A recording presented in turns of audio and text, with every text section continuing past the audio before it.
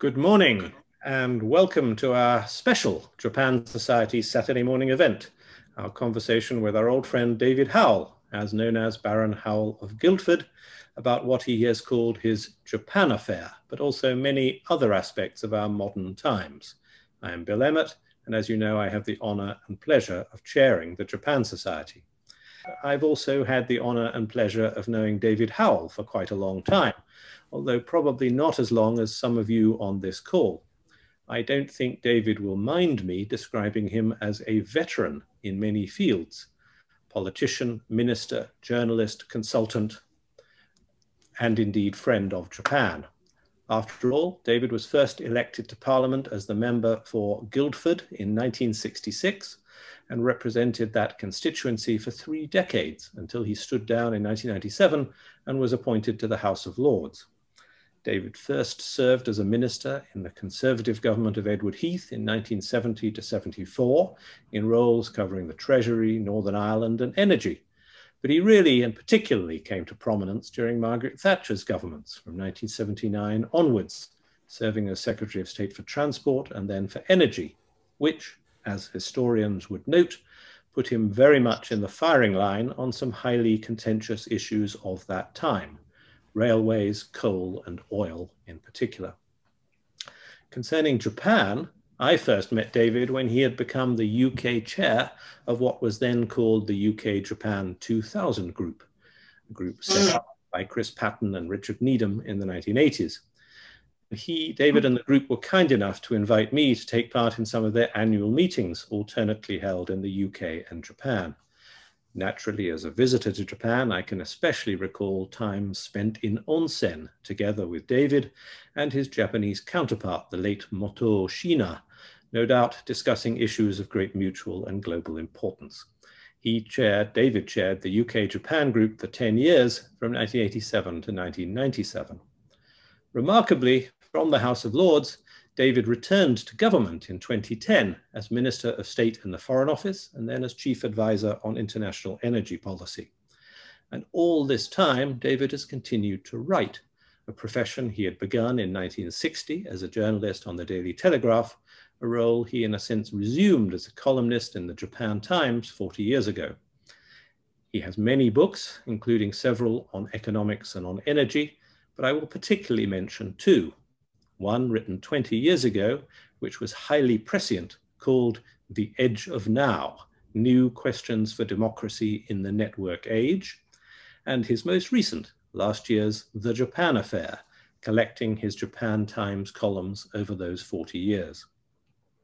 So that's more than enough from me. We're going to have a conversation, David and I, but I very much want us to be interrupted and guided by your questions, which as usual you can submit in the chat function of Zoom. Please do submit your questions throughout our conversation. So welcome back to the Japan Society, David. Let me begin with your Japan affair, and continuing with that metaphor, when did the affair begin, and was it love at first sight? Well, Bill, first of all, thank you very much indeed for having me. I feel honored and delighted to be here. And thank you for that recital from the full criminal record. Thank you for what you left out as well as what you kindly put in. Now, in answer directly to your question, the 2 gateway characters to my involvement with Japan in the 70s and early 80s were really 2 people.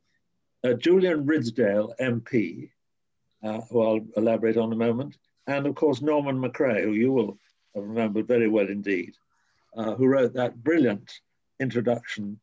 Was it an article or a book? Consider Japan, which frankly a lot of people in Europe and here in Britain hadn't considered at all, except to note that it was doing extremely well and pulling itself up from the darkest days of 45 to turn into one of the largest industrial powers in the world. So those 2 were the eye-openers for me. And I went with Julian Ridsdale. He was known as, I think he was member for somewhere in Essex or Suffolk. He was known as the member for Tokyo in the House of Commons because he was trying against a wall of ignorance and disinterest to arouse in Westminster's mind and Whitehall's mind, much closer consideration of and work with and alliance with the like-minded people in Japan, and a general understanding of what was making Japan turn into such a miracle economy so fast. So those are the two. And he took us off to Japan.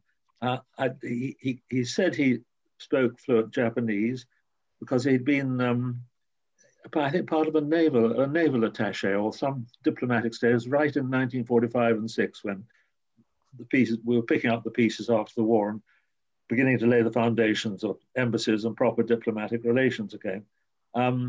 He did speak a lot. We got into a Shinkansen train where in those days they still had restaurant carts. They don't now, of course. And we all, 2 or 3 MPs, we said we'd love some smoked salmon. He said he'd fix that up immediately and gave long instructions to order up smoked salmon.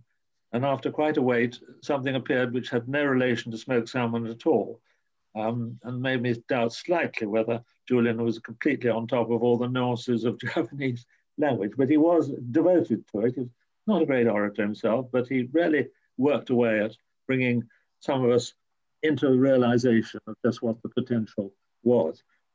That's what started it. And then I had the good fortune to meet the famous Mr. Suzuki, the editor of the Japan Times, and also the owner of the Japan, Mr. Ogasawara. And they asked me to start writing a column. This is 1983, after I'd left Mrs. Thatcher's government.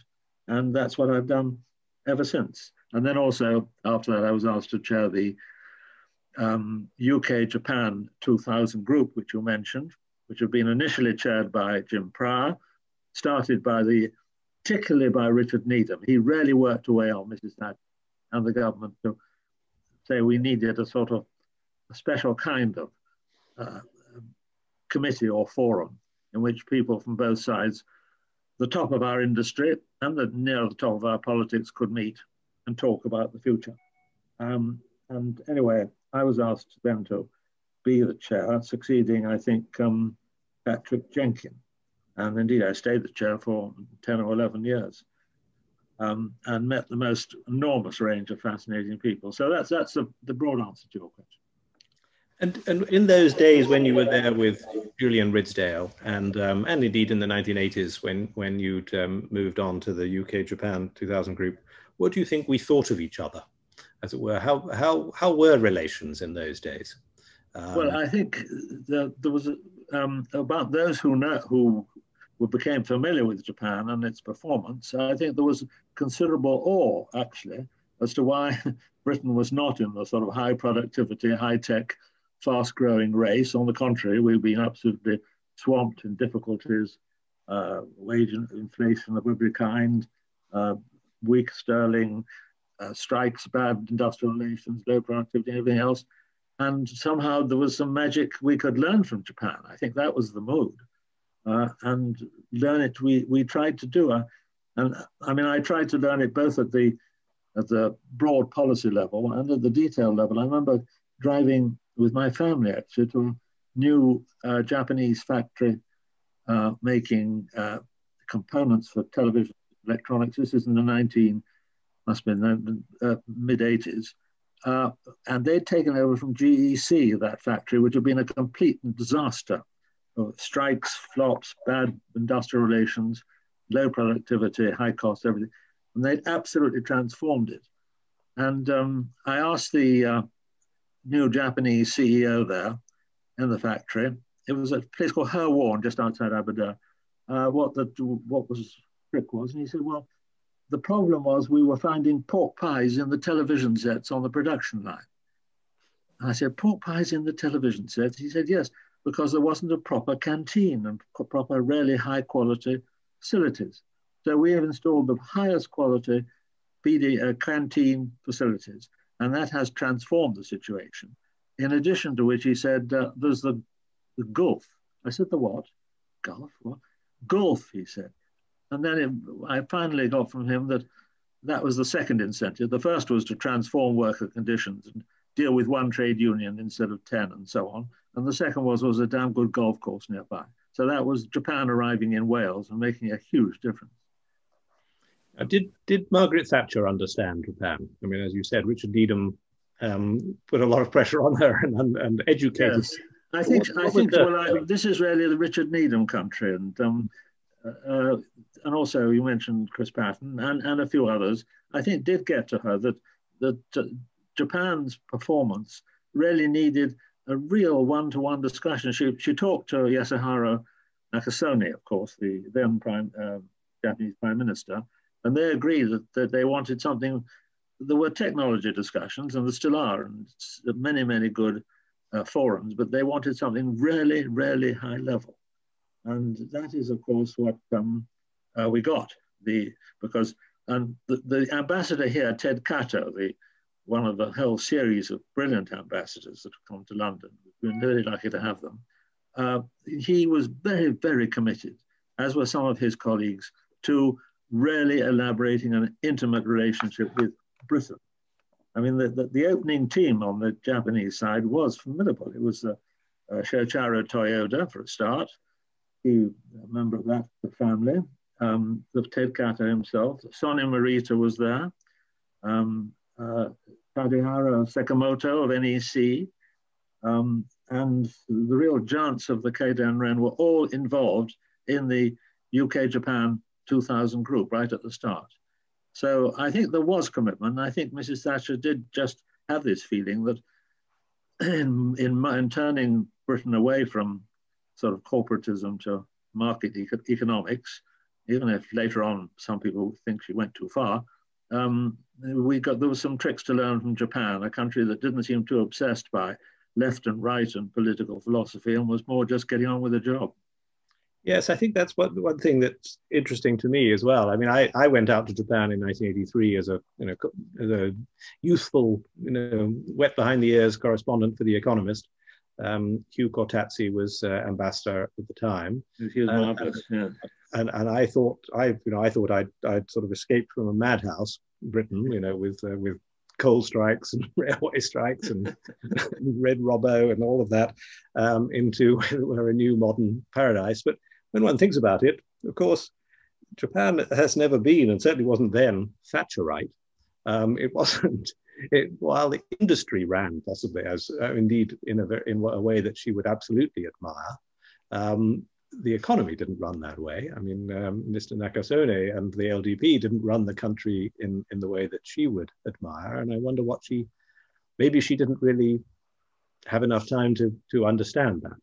But it was sort of chalk and cheese, as it were, in terms of economic policy, just not of a socialist nature. Yes.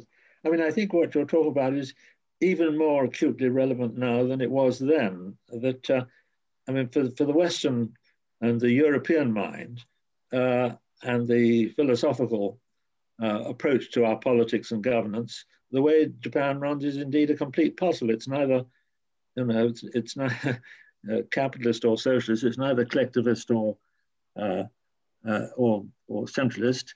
It's in every way runs on different lines, which I think we have to understand. We'll maybe talk about this more in detail in a little while, but it's certainly not dogged down with the left-right debates, which still influence very much Western and indeed British thinking about governance and our political debates. No, I agree with you there. I mean, I think it's almost true to say that it's a sort of Rorschach test for everyone. I mean, you can see what in it, foreigners see in it what they want to see. Lech Walesa famously described Japan as the only successful socialist country in history, whereas others saw it in completely different ways. But let's move on to today. I mean, how do you see UK-Japan relations now, before we move into the sort of the rest of the world? Yeah. But 40 years to now, do we understand each other better? Well, I think we do. Just first of all, to categorize my answer to you, first on the hot current issues, and secondly on my rather sort of slower moving experience, which I've gathered from 40 years of writing the columns and dealing with Japan and advising Japanese companies and having a lot of friends in Japan from all parts. Where we are now is actually, it doesn't very much appear in the media, but a lot is happening between Japan and the UK. We've got the agreement, which Liz Truss, the International Trade Secretary, negotiated with Jerry Grimston and a few others, and I think that's pretty brilliant. It got poo-pooed by some because they said, well, there's not much in it. It's our trade with Japan at the moment hasn't been all that great. To my mind, all the reason why we should concentrate on it, and that we've got all sorts of restrictions. Well, all trade agreements have restrictions, of course, but it is actually just as good as, if not better than, the one we had via the EU when we were members. And it is a pathway, of course, to our membership of the even greater market assembly or forum or trade agreement, which is the Trans-Pacific Partnership, now called rather clumsily the Comprehensive and Progressive Trans-Pacific Partnership, which is very big business indeed. I mean, this is a vast common area of trade or common market, and happens to have in it 6 of the 12 members of Commonwealth, our Commonwealth friends, and when we join, it'll be more than half Commonwealth countries. This is somewhere where we have to be as a nation, and so we're heading in that direction. That's very exciting, and the Japan agreement is a step in that direction. Then things are hotting up generally on the security side. We just had President Biden's fresh assurances that he's going to take the Chinese buzzing of the Senkaku Islands, or whatever they call them, Diaoyu's Islands, is it, much more seriously, and he doesn't want to see any nonsense there. We have the whole Taiwan scene, which is always part of the Japanese scene as well, hotting up by the hour, and we can talk about that. We have there's the ongoing saga of Kim Jong-un and North Korea, which obviously worries the Japanese all the time, since when he does fire things off, they come whizzing over Japan, and it's all rather too close for comfort. Japan's had an on and off role nowadays in our investment, particularly in our civil nuclear power replacement program. We might talk about that. I'm hoping they will come back in again, but there have been some difficulties.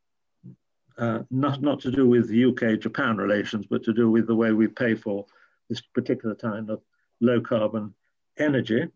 And then all sorts of defense agreements have partly been sealed up between us and Japan, joint operations, joint fleet and operations of various kinds. So everything quietly is being sewn together between Japan and the UK in a rather heartening way. But so that's what's happening now, although you wouldn't guess it by reading the newspapers.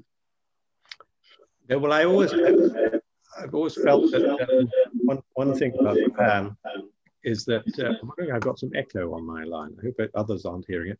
But one thing I've always felt about Japan is that it's almost a conspiracy against the media, Japanese news, in that the event, the big happening, has been abolished in Japan, and everything is step by step. So that it's about long-term trends rather than sort of snazzy big shocks and battles and scandals and so forth, which of course speaks very well of Japan, but is not all that easy for the media. But also, I remember one visit by a Japanese Prime Minister here, and various talks, including, I think it was in Mrs. Thatcher's time, and absolutely nothing appearing in the papers. And the Japanese ambassador saying rather mournfully, well, everything is so good and going so smoothly that there's nothing to report. Probably true. Let's talk a bit about some of those sort of foreign affairs problems in Asia. Actually, I'll read out a first question. Timothy Bovey has asked, do you, Lord Howell, agree with Michael Green? I take that to be the American Michael Green from CSIS or wherever he is now, that China will eventually seize the Senkaku Islands.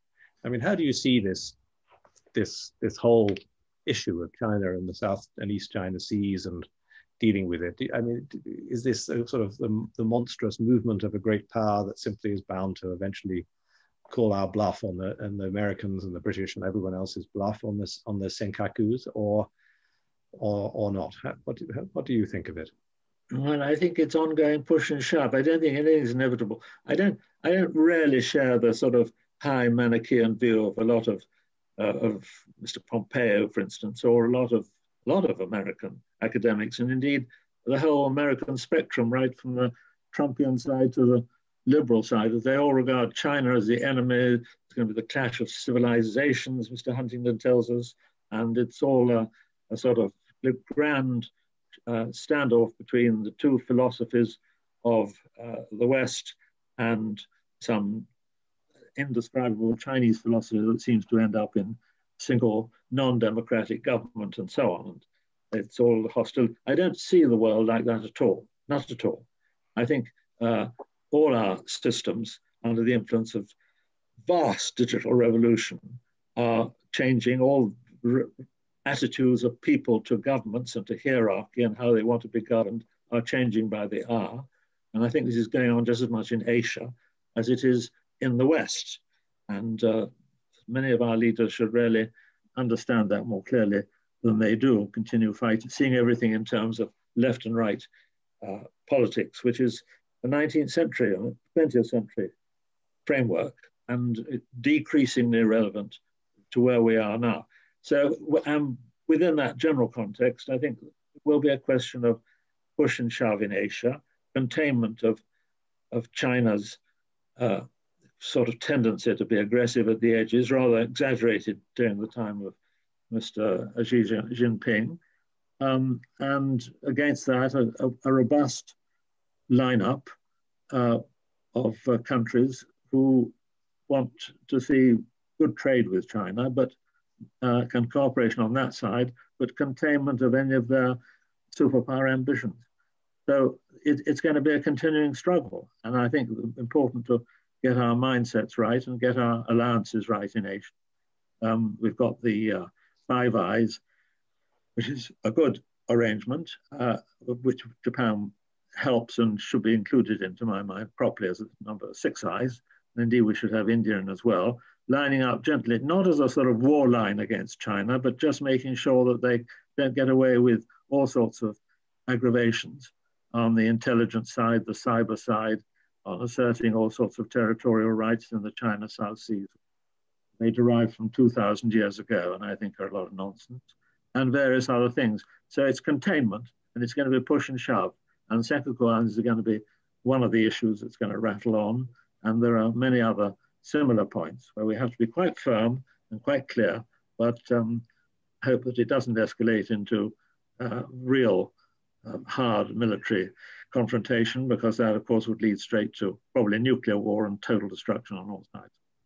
And do you think, I mean, just to explore a little on that China theme, I mean, the Conservative Party has got its China research group nowadays, and perhaps one feels slightly jealous that there isn't a Japan research group until one remembers the fact that these research groups are always against something. The European research group was against Europe, and the China research group is against China. So it's probably a good thing that there isn't a Japan research group. But nevertheless, does this reflect a sort of broad mood of confrontation, or do you think it's something that will pass as people understand the point that you've just made? Well, I hope it will pass, and I hope that the Japanese approach, which you've just described, is the realistic one and will be more widely adopted. I mean, blind love of China, which was a near tendency a few years ago when we were talking about a golden age of linkage between UK and China, is too far one way. But Sinophobia the other way, that we, against everything Chinese, pull out, abandon their linkages with China on the technology side, on the health and pandemic side, and on everything else as well. And you can't trust the Chinese in any direction. That is also an extreme the other direction. And there's got to be a balance. And it's a very difficult balance and requires a huge understanding of the way Chinese views and policy evolves and where all the people stand in the Presidium situation and in the inner politics of the Chinese Communist Party. It requires that. It requires a degree of dialogue with China about what our common long-term interests are, and also great caution about some of the aggressive tendencies coming out of China, which are undoubtedly quite nasty. I think, and Japan faces all these issues day to day, and faces the ambivalence of having most of its biggest export market by far is China. There are 6 million tourists from China in Tokyo every year, or well before the pandemic, and no doubt they'll come back. I advise one major company that has huge plants all over China, which have never been troubled, are highly successful, and no worries at all. And yet, on the other hand, at the public megaphone level, China apologizes yet again and again for the war atrocities and the horrors of Nanking and the Manchuria and so on. And China refuses and rejects these apologies again and again and says they aren't real, they're not from the heart. And your people still go to the Yasukuni shrine, and it shows you're still fond of people we regard as war criminals and so on. So it's a sort of mixture where the less megaphone diplomacy we have, and the more balanced and careful consideration we have, the more we'll be able to contain the situation. But it is tricky, certainly tricky. Now I'm going to read out a question from our friend Tomohiko Taniguchi in Tokyo, on the line from Tokyo, and who has spoken before at the Japan Society on some of these issues. And he's asking a question about defense cooperation, which you mentioned, David. So I thought I'd follow on with this. He says, how best should the two countries, UK and Japan, institutionalize defense cooperation? Is there any synergy to be pursued among minilateral gatherings among the UK, the US, Australia, and perhaps India, with Japan, also in terms of military cooperation? Perhaps Japan joining the Commonwealth. Could that be more feasible now than previously? Okay, an array of thoughts there from our friend Tomohiko Taniguchi, former speechwriter for Prime Minister Abe and a professor at Keio University. Well, I like all those thoughts very much indeed. I think the first proposition one has to get hold of is that the future of defense, yes, it will have its aircraft carriers and its troops on the ground and so on, and its tanks and its missiles, but the future of defense really is going to be in cyberspace and in intelligence and in unmanned aircraft and in drone technology to some degree, both airborne and water and subsea as well, all drone driven. That is all very, very high technology. And therefore, in the containment of China's moves in this direction on the intelligence and cyber side, we need alliances which are built on enormously powerful technology, grasp of AI, and grasp of all the intricacies of cyberspace and modern intelligence and surveillance. Now, to what are the instruments through which we should do that? I think there they are, the Five Eyes extending to Six Eyes and Seven, as I said earlier. I see the rather Trumpian idea of the Quad. That was America, Australia, India, and Japan as a sort of lineup against China is also alive still, and that Boris Johnson is thinking about how Britain is involved in that. I'm more a Five Eyes man than a Quad man, but maybe they aren't mutually exclusive. But generally, the approach has got to be to concentrate on the technology side. So all that is possible, and I think is going forward at a more immediate level, the conventional level, our actual exchange of defense weaponry and defense technology and joint operations with existing forces in the 20th century sense of militarism, of military arrangements. They're going forward, but it's in the Quad and the Five Eyes area that the real links of an effective arc of containment in Asia to, as I said earlier, deal with China on economics, but not let China get away with endless expansion and territorial aggravation. That's where it all lies. As for joining the Commonwealth, yes, well, I've had wonderful discussions over the years with Japanese friends on joining the Commonwealth. I remember one discussion when it was suggested that Japan should join. I said, no, that's not going to work actually, because you are you have your emperor, we have our queen, and the queen is the head of the Commonwealth, as well as being actual queen of 16 countries of the 53 in the Commonwealth, the realms. And so it doesn't really work. And there was a long pause from my interlocutor who said, well, why couldn't we have a joint venture? A joint venture. So I left it there, but I thought that was rather an endearing response to the idea. But Japan is interested in the Commonwealth. It's interested in very much closer links with India, which it has already, which is the giant economy after China, and coming on in sheer size, not yet to the China, Japan, America level, but moving that way. I think the Commonwealth network has is part of this jigsaw. I'm going to say Taniguchi-san has said about the Quad, just in a direct message from Andrew, he won't mind me mentioning it. It's the sort of idea, the Quad is the sort of idea that everyone wants to own. You mentioned it as a Trumpian idea. Tomohiko-san has said it was really Abe's idea. I was reading a memoir of the former director of the CIA, John Brennan, in which he describes it as George W. Bush's idea. So an idea that whose time definitely has come. Yeah. It's a bit of the jigsaw. It's a bit of the jigsaw. Yeah. Exactly. Yeah. What do you think of, some people have asked, Larry Stone, I think, have asked about notions of a D10, of democracies 10, expanding the G7 to include Australia, South Korea, and India. And there are media reports that Japan may have some concerns about such ideas from Britain. What do you think of this sort of this kind of notion of D10s or D anything? Well, and I have been thinking about it because I was thinking of trying to write an article on it for my column for the Japan Times. I mean, the G7 is rather a 20th century thing, isn't it? It's a bit out of date when the power has so obviously shifted in the world, so not only away from the West to Asia, but away from governments generally to non-governmental bodies and institutions and arrangements which just move forward and network with each other quite independently of what governments may say and decide. So it's a different world we're dealing with.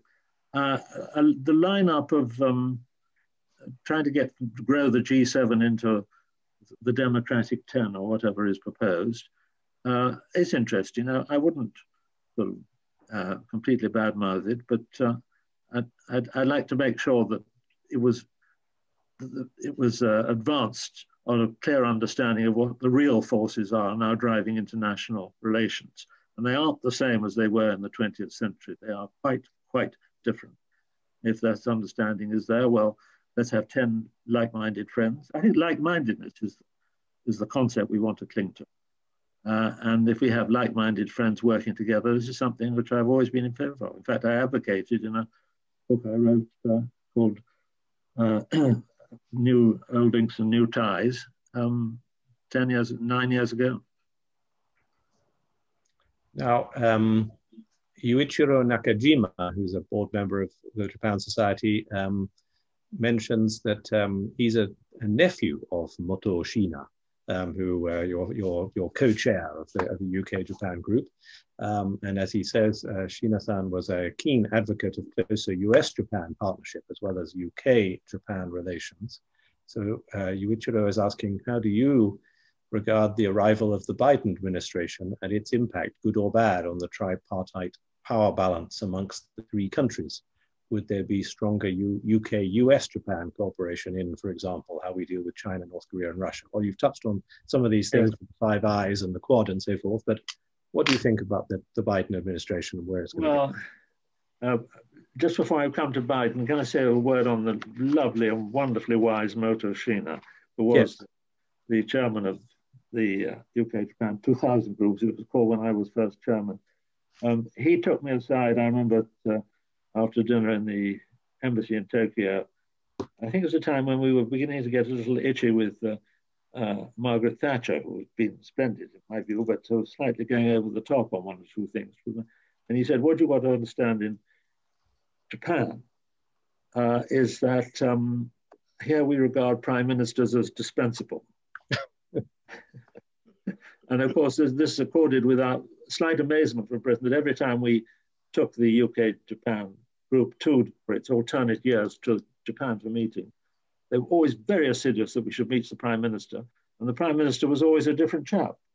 There was a sort of kaleidoscope. It's changed now. Since then, we've had Koizumi, and we've had 8 magnificent years of Shinzo Abe. But in those days, indeed, the miracle super-industrial power of Japan, as it was, as far as its government was concerned, it was a sort of rotating merry-go-round at the top. Apart from there being clear leadership and political dynamism at the top, it was clearly at other areas the dynamism was coming from. So that's my feelings on Motoshino, who I thought was the most marvelous man. Now I've talked so on that. What was the main point? Is that Biden? Biden, yes, Biden. Yes. Now I think we have to be absolutely clear-eyed about America. You know, Trumpism wasn't just Trump. It was a product of a sort of populism driven by the digital age, driven by connectivity, driven by transparency, driven by the fact that almost everybody, or large, certainly in America and in Europe, have got in their pocket their iPhone or whatever it is, which connects them with the planet and gives them their own, in Madeleine Albright's marvelous phrase, everyone has their own echo chamber. So the whole world becomes a frenzy of opinions, and polarized opinions at that. And this creates a sort of very bad atmosphere that we've seen in American politics. That's going to go on.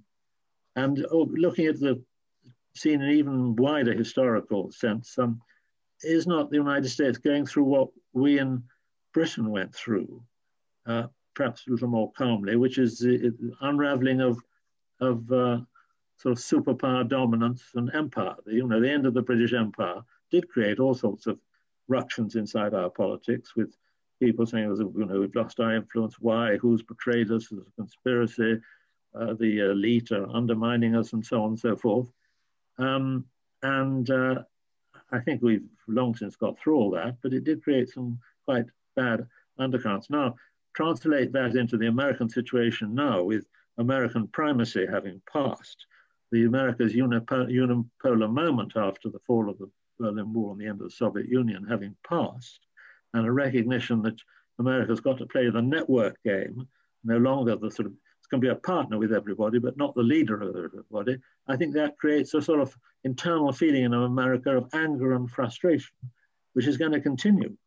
And Mr. Biden's going to have to somehow curb this and play both the sort of calmer international role, which America ought to play, and satisfy a lot of feeling inside America that they want to get back to dominance and their top power, and China must be bashed on the head, and so on. So it's going to be very, very tricky for him. I'm quite surprised that he's opened his batting so early with the hard line on Senkaku and Taiwan, but I suppose that's necessary. That's what's boiling up. I don't know the answer. He's just got to play it very, very carefully indeed. And if he slides too far in the direction of America, reasserting its leadership and so on, that will backfire. If, on the other hand, he retreats into internal furies and divisions about wokery in America and all the very, very ugly currents running, he will, and plays no part at all in world affairs, that too will be our loss. So it's that elusive middle way he's got to find. Certainly very difficult. I would entirely agree. I mean, we're all happier, at least most of us are happier that he is there than the alternative, shall we say. But nevertheless, pretty difficult to have. But I think your point about, as it were, the waning of superpower dominance and the difficulty of adjustment to it is very important and thought-provoking. And it brings me, I mean, I'm just going to pursue this question of the networked age for a moment, and I'll come back to the excellent questions that are coming into the chat. But you talk about America needing to come to terms with the networked age. Now, please, I suppose what I want to ask is what you see as the difference, or is it the same, difference between the networked age and what we think of as multilateralism? One talks about multilateral institutions, and you need to, reinforce the multilateral order that was set up after 1945 and so forth, to which one is tempted sometimes to say, well, a little the equivalent of Stalin's how many divisions has the Pope, it's sort of how many divisions has the WHO or the WTO or whatever. Multilateral institutions are only as powerful as the countries that support them. What is the difference in understanding this between the multilateral world, as it were, of these global institutions that were set up, although sometimes disregarded by America during its heyday, and network age that you're seeing and identifying, as I said in your book 20 years ago, The Age of Now? Now, well, I think the difference is almost in one word. It's a microchip. It's a microchip which has empowered the Davids against the Goliaths. Here's America spending, 8 times as much on defense and vastly advanced military gadgets than all its allies put together. And yet it can't automatically win. And it can't win because the very genius, which ironically was originally American, which has now informed and miniaturized and cheapened and multiplied weaponry, has enabled small tribes and cells and groups all around the world to take power and challenge the hierarchies and the governments. And that applies to the vast military might of America as much as anything else. Its sheer military might doesn't deliver.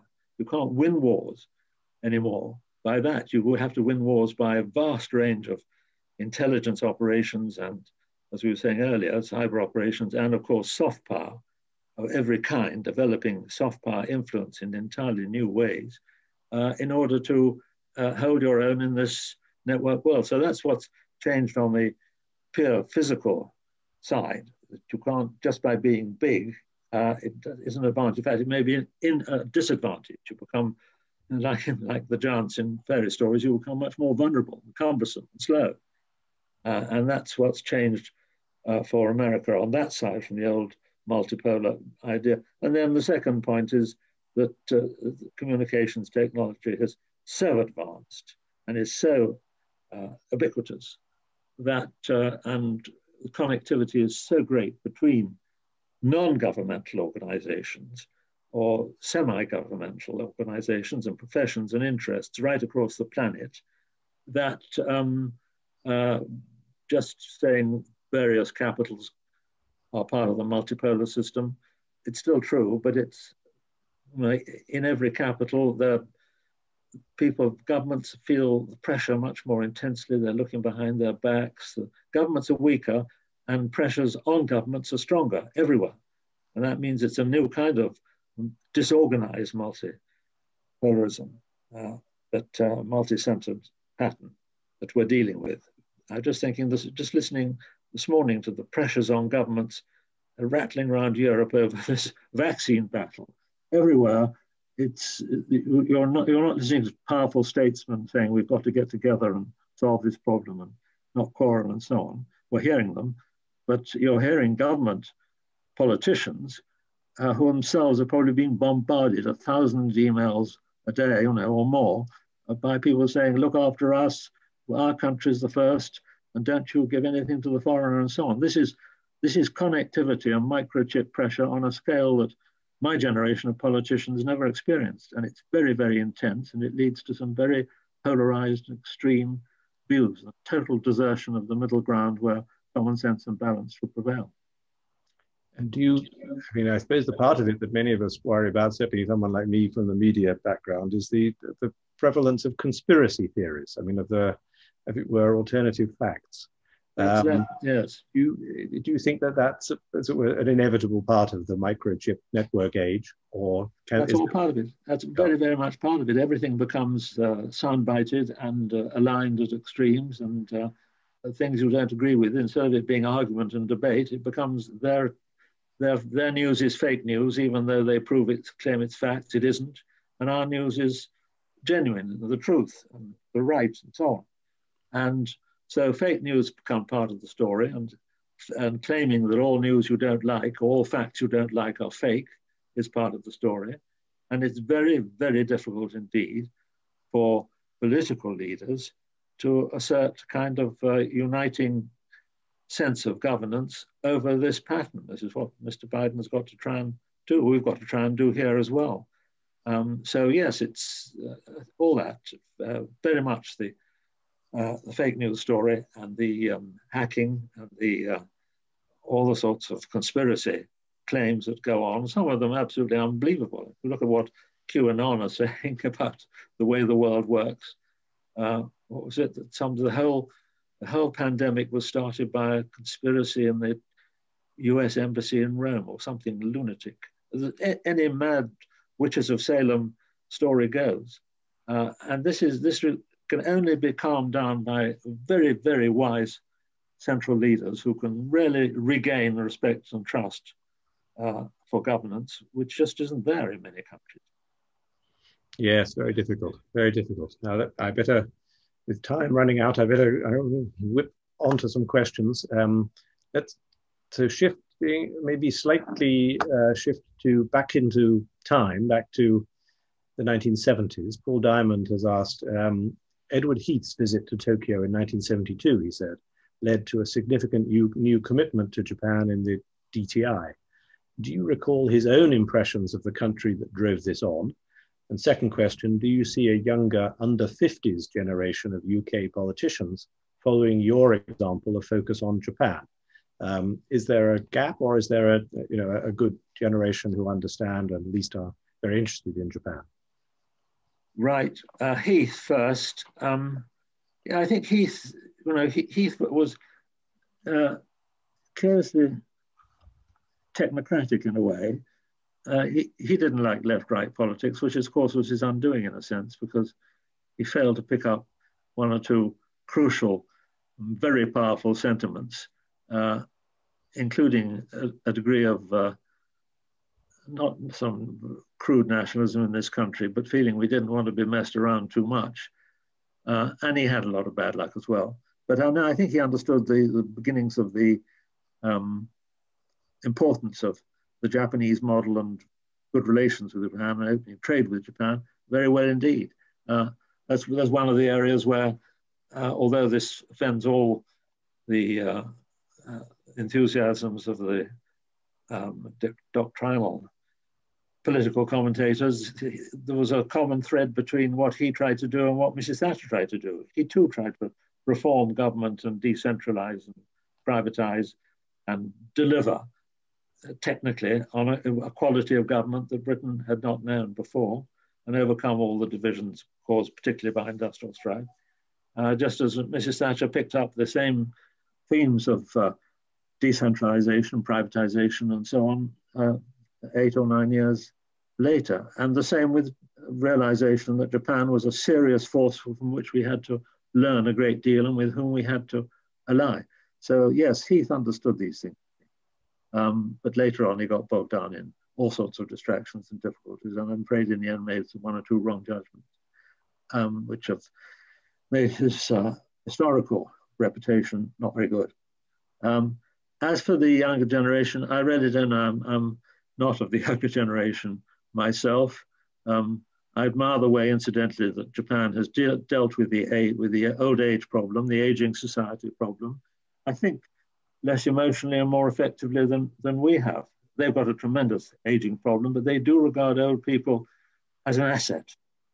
They don't go for this talk about the dependent old folk and so on. They try to assign everybody a job, however humble, but an important job and a role in their society. And I think that's a very good model we should follow. As for the younger generation here understanding this, I don't really know. I think some of them may do, but they are being fed with a lot of polarized nonsense about almost everything: east, west, left, right, the whole egalitarian issues that are immense importance now, like gender equality, are all time in danger of being distorted by extreme views, as are all the very hot issues about race and so on. All these things can be dealt with by wise leadership and calm governance, but obviously are distorted by hysteria and extreme views. So they are exposed to not a very good lead, I'm afraid, from the media and from the opinion makers in the West, certainly. And we've got a lot to learn from how a country like Japan is able to deal with these things more calmly. Now, I've got a question here, perhaps brings it on back to an area I've neglected, your energy and climate. Richard Siver writes, he'd like to ask you, David, what do you think about UK-Japan cooperation in the field of building an environmentally sustainable and climate-friendly world? Where do you think, how do you think about UK-Japan and progress that can be made? Yes. Area? Well, we've both got an important role to play. Japan has gone on a different path on low carbon nuclear power than we have. It's rather odd because, I mean, we're now hoping that Japanese technology will help us with our replacement of our nuclear fleet so that low carbon nuclear can make the contribution that we need to the zero emissions ambition. We won't get there without a good wedge of low carbon nuclear power, but for that we need reasonably priced electricity from reasonably costed nuclear buildings. And Japan was going to be a great help at two stations at Wilfa, that was going to be with Hitachi, and more in Lancashire with Toshiba. But Toshiba pulled out for various reasons, and Hitachi's found some difficulties, and we've ended up with what a lot of people don't like very much in the British scene, which is big Chinese involvement, not Japanese. So that hasn't gone too well, and I hope that can be reversed. Maybe, particularly if the Sinophobic mood turns against China having big involvement in Sizewell C and maybe in its own prolonged technology station at Bradwell, maybe Japan will come back. Meanwhile, Japan itself, of course, after Fukushima, has run nuclear power right down. It used to be about 30% or 28%. It's now about 5%. One or two stations are being opened again cautiously, but generally, nuclear power prospects in Japan are not what they were. So so that's the position on nuclear. On other areas, Japan is trying, as Britain is trying, to get onto a low emissions, indeed zero emissions path. But if you want my bigger thought on all this, we can do what we like in the way of cutting down to zero emissions. We could close down all carbon emissions in the UK. Japan could make dramatic cuts, although difficult as they without a restoration of their old nuclear station prowess. But at the end of that, our contribution is marginal and small. The big contribution to cutting emissions is going to be in America, Russia, China, and Asia generally. And that requires huge investment in new technologies to wind down fossil fuels and wind down coal-fired emissions, which are going to, at the moment, be on still a rising trend. It's less than they were, but coal is still a major part of energy production in Asia. Unless we can tackle that, unless we can show the whole of Asia, including China, including India particularly, how to produce reliable, affordable energy for millions, indeed billions of people, where in many cases they've had no electric power at all, made it essential for their development. Unless we can do that with technology, and technology mobilized on a Marshall aid scale, a massive scale, emissions are not going to fall at anything like the rate required at the Paris Agreement, let alone the 1.5 goal, 1.5 centigrade above pre-industrial levels. It's not going to be achieved. So we need to concentrate our views, inciting though some of the many green issues we're dealing with here, and Japan is dealing. We need to concentrate on that fact. If we can't beat emissions growth in Asia and in the United States and in Russia and other places, we're not going to succeed, and we're not going to avoid the enormous dangers of climate catastrophe, which could lie ahead. Which I think comes back to points about you can't have a binary view of China or any of the other countries. You can't be either a confronter or a collaborator. You've got to be both. You've got to be both. It's very tricky. You've got to be both. You're so right. Yes. Now, Andrew Fraser, I mean, we've got 4 minutes to go, so I'll ask you a Brexit-related question just to sweeten the Saturday morning for you. But Andrew Fraser has asked, he says, like many of your colleagues, you have sold the UK as a base for business operations across the EU single market, i.e. for Japanese investors and others. How do you interpret attitudes to inward investment in the UK now that we are excluded from the single market, or rather we have different means of access to it and have only a thin trade deal with the EU? And I'll note that, Nissan are, pleased about the electric battery provisions of the UK Japan trade deal, EU trade deal rather, but other aspects of it, annoying other people. How do you think about inward investment in the UK now that we are outside the EU? Well, first of all, a salutation to Andrew, who's over the years made many wonderfully perceptive remarks which have influenced me a lot about the way things are. We don't agree on some things, but he has a marvelous knack of putting very, very complex points in a very clear way. So thank you, Andrew, for the question. How do I see it all? The Nissan battery decision was obviously a welcome piece of news.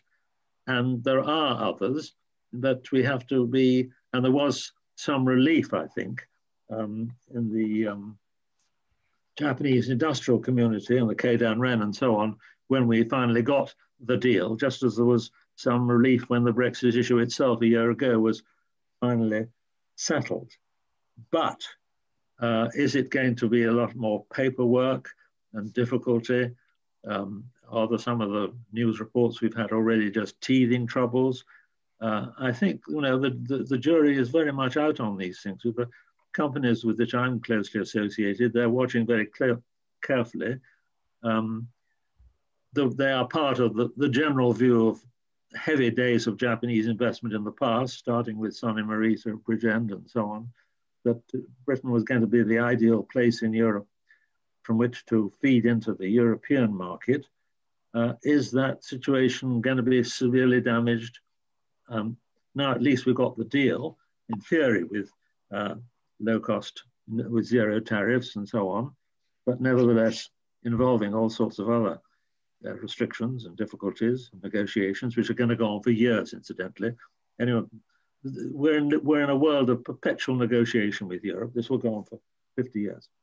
But so what do the Japanese think about that now?